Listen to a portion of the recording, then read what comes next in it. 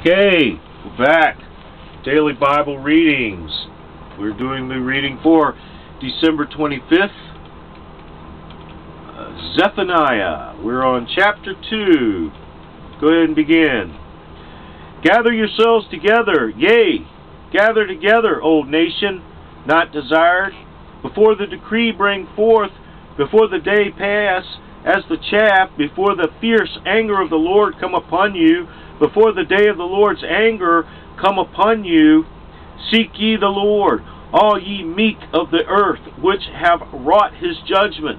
Seek righteousness, seek meekness. It may be ye shall be hid in the day of the Lord's anger.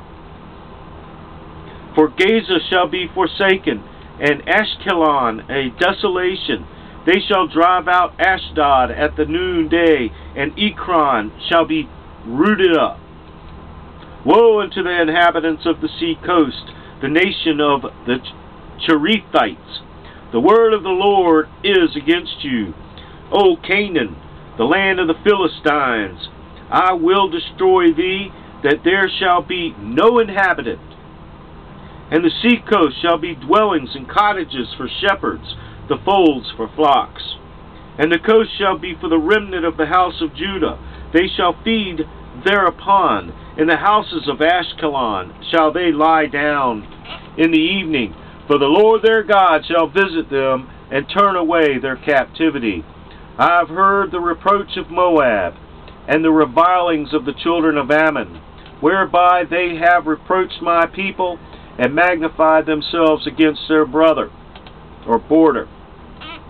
Therefore, as I live, saith the Lord of hosts, the God of Israel, surely Moab shall be as Sodom, and the children of Ammon as Gomorrah. Even the breeding of nettles and salt pits, and a perpetual desolation. The residue of my people shall spoil them, and the remnant of my people shall possess them. This shall they have for their pride, because they have reproached and magnified themselves against the people of the Lord of hosts. The Lord will be terrible unto them, for he will famish all the gods of the earth, and men shall worship him, every one from his place, even all the isles of the heathen. Ye Ethiopians also, ye shall be slain by my sword, and he will stretch out his hand against the north, and destroy Assyria, and will make Nineveh a desolation, and dry like a wilderness. And flocks shall lie down in the midst of her, all the beasts of nations, both the cormorant and the bittern shall lodge in the upper lintels of it. Their voice shall sing in the windows. Desolation shall be in the thresholds, for he shall uncover the cedar work. This is the rejoicing city that dwelt carelessly, that said in her heart, I am, and there is none beside me.